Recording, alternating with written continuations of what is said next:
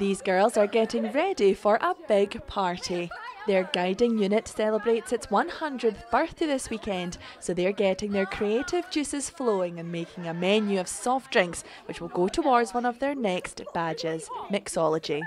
Activities like this demonstrate how the organisation has evolved over the years, and it's this ability to diversify that's kept girls coming back. We like doing our badges, like vlogging is one of them, and or something like that, or mixology, which we've just done there. One of my favourite ones is I don't know if Lucy's got it, but the baking badge.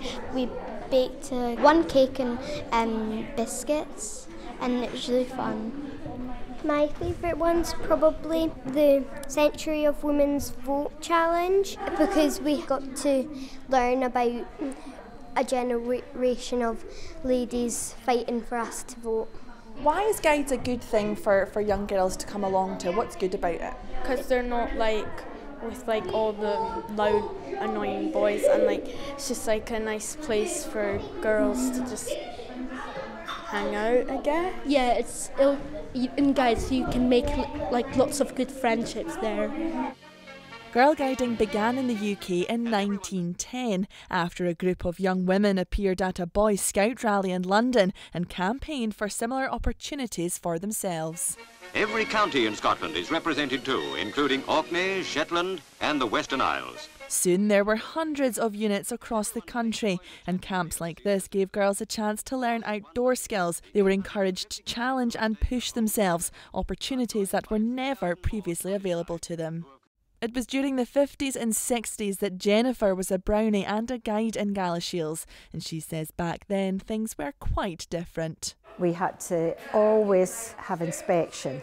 Your belt, we had leather belts with buckles, your buckle had to be shiny, and you had a shiny badge on your tie. And our tie was a Windsor knot and straight down there, and that got inspected. Your nails, the colour of your hands and your teeth.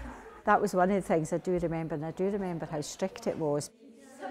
Those here say the organisation has moved with the times, though its core values to encourage and inspire young women remain unchanged. Some of the things that girls did 100 years ago we're still doing today. They maybe just look a little bit different. So, for instance, girls at 1920 would have probably learned things like semaphore to communicate, whereas guys today can do vlogging badges.